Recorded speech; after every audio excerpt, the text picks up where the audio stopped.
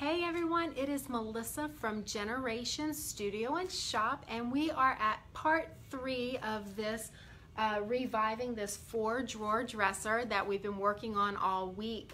I'm going to scooch back around the back of the dresser just so I can mix up some paint. I apologize for not scheduling the live ahead of time, but I wasn't quite sure how my day was going to unfold. So hopefully you can just watch it on the flip side, okay? So let me get back behind this 4-drawer dresser and we'll get to work.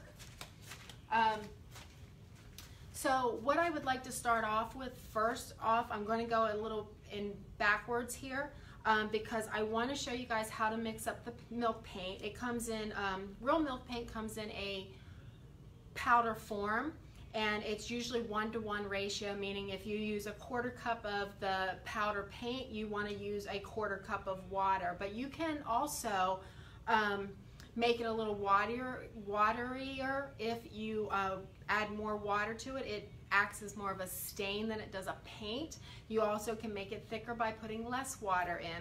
So because I want my milk paint to set up a little bit before we start painting this piece today, I'm going to go ahead and mix that up. So the color that was chosen, by the way, for all of you that put in what you wanted to see, is the Riverstone color, which is, I should have brought this up front to show you, but this is the color that was chosen. It's more of a grayish.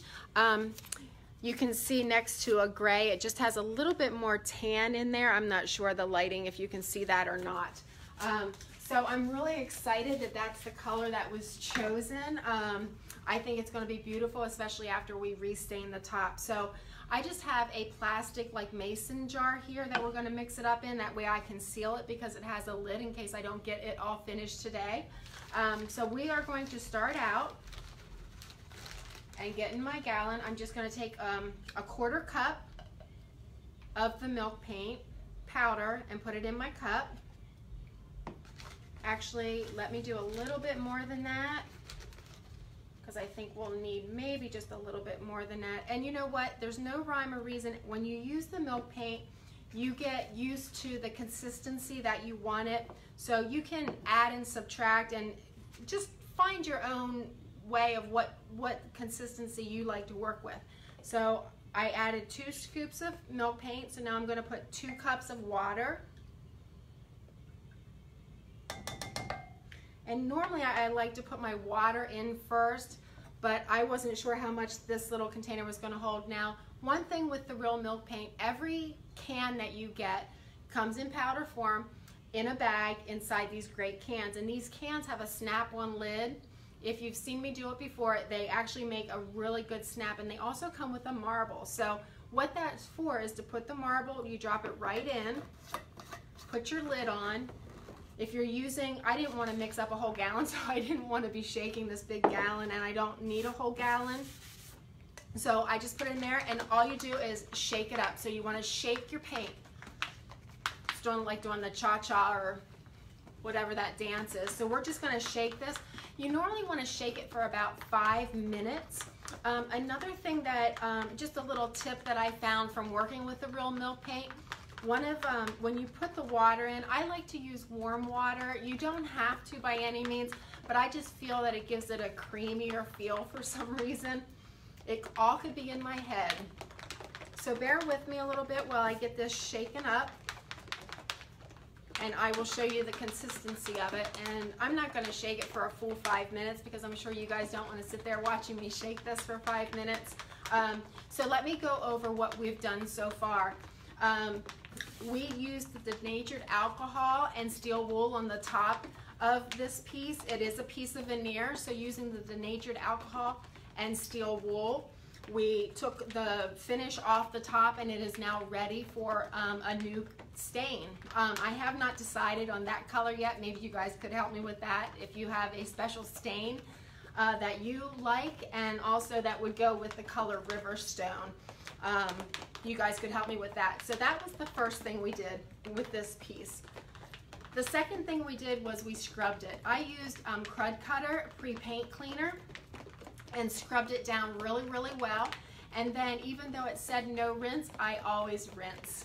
I won't get into that tangent, but always make sure you rinse your pieces. You don't want anything to act as a resist that your paint won't adhere to. If you're taking the time and the money putting in to redo a piece, you want it to last. After that, I let the piece dry. I let it dry overnight and then came back in and sanded with 220 grit sandpaper. And I did, well, first I removed all the hardware and then I sanded it. So we sanded it, and just a scuff sand, nothing big, just a scuff sand to provide a little bit of tooth for the milk paint to adhere to. Okay, and then I wiped it down with a denatured alcohol and water mixture. I used about a 50-50 mixture. Again, I don't really measure. I can't get this lid off. Oh my goodness, I tightened it way too tight. How awful is that gonna be? Hold on, let me try. That thing is on there like you would not believe. I cannot believe I just did that. Okay, live is not gonna happen today. I cannot believe that. Can you guys hold on while I go get a rubber glove and try to get that off of there? Give me 1 second. Hold tight.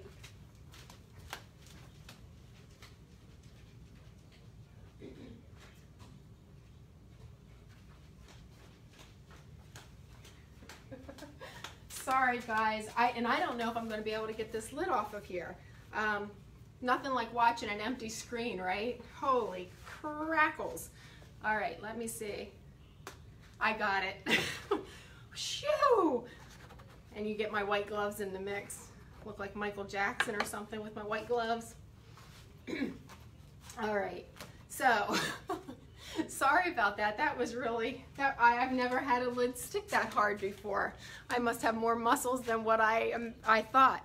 So here is the mixture. You might be able to see it better on there. So there's the color, and you can see how creamy of a consistency that has, and it's the whole way through just like that. So that is wonderful. So I want to let this set up just a couple minutes, and we're going to just start on the front of this piece, so I'll pull you down a little bit. So that's how easy it is to mix up paint. Now, because this piece had a finish on it before, I am going to add in just a little bit of Ultra Bond. Whew. That running to get my gloves took my breath away. Now the Ultra, this might be a blooper video as much as problems as I'm having with getting things off. Now the Ultra Bond just helps the paint to adhere. I don't think we'd actually need it for this. This milk paint adheres very, very well to pieces, but just because it did have that varnish on it before, I'm not going to take any chances, so I'm just going to add a little bit. There are directions on it that for about 4 ounces you want to put a half a cup. I've never put that much on. I mean, I would go by the directions, but I do this with baking all the time. I look at the directions and then I do it the way that works for me. So I'm just going to go ahead and put a little bit in there of the Ultra Bond, and again, that is from the Real Milk Paint Company. Oh my goodness, let me see if I can get this lid stuck on there again. I put it on tight because I didn't want it flying everywhere, and then it got stuck on there and I couldn't get it off. Holy mackerel, Melissa, what am I going to do with myself here? So you just want to add that to already mixed milk paint. Oh my goodness, let me get up here and see what's going on with everybody. Hey Maria, how are you? Hi Karen, good to see you. I got it off, thanks.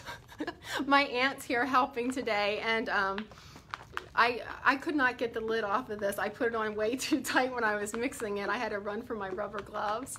So how are you guys doing? All right, so I have that all mixed up in there, and normally you'll want to let your milk paint sit for approximately 15 minutes just to incorporate the powder with the water. I'll be totally honest with you, I love to mix mine up the night before, and I love to put it in the refrigerator. Something about it just makes it have a creamy consistency, and then I shake it up in the morning and I'm ready to paint. Now today I wanted to show you guys how to mix up the milk paint if you are new to milk paint. So I'm going to go ahead and start with it. I don't think anything bad will happen with it not sitting for 15 minutes. It just won't incorporate as much as what I normally like it to. But like I said, mix it up the night before, put it in the fridge, shake it up the next morning. I mean, shake it up before you put it in the fridge, but then put it in your fridge, and next morning you'll be ready to roll. So like I said, the color is Riverstone. So whoever chose Riverstone, you're up to win a little sample of the paint. So I'll be doing that shortly. I'm not going to paint this whole piece in front of you because I don't think you guys want to hang with me that long. I would love to hang with you guys. I love when you join me. But I'm just going to start off. Now, most of the piece I'm going to be painting with a natural bristle brush. This one is from the Real Milk Paint, but the natural bristle does really, really well with the milk paint. However, I'm going to go to my old standby for just cutting in like up at the top of the edges, and I'll pull you down then. But I like a Purdy Clear Cut Dale. It has, I do pinstriping with these. It has to be one of my favorite go-to brushes. So let me see if I can pull you down here and have my phone not come out of the holder. But we are going to go ahead and get started. Now you can see that this piece looks very, very dull right now, and that's because we cleaned it, we sanded it, and it's okay for it to look like this. I don't know if you can see, it almost looks like it's cloudy, and that's what you want to look for to make sure that it's been done and it's ready to rock and roll, okay? I keep getting out of breath today.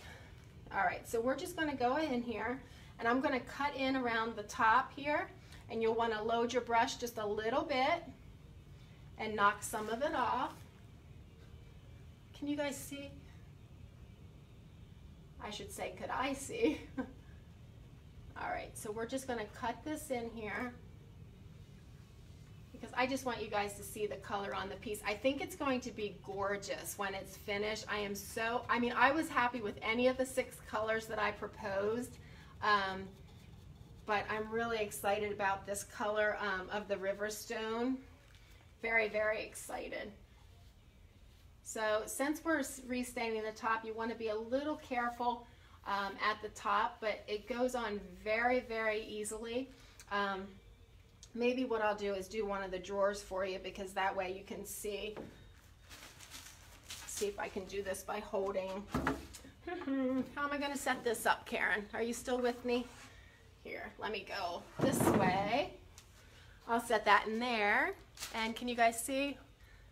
You did vote for Riverstone, Karen, so your name is in my bucket. I'll pull a name out here in just a couple minutes, okay? Let me just show you at least one of these drawers, what the color is going to look like. And I like to go with the grain. Isn't that going to be pretty?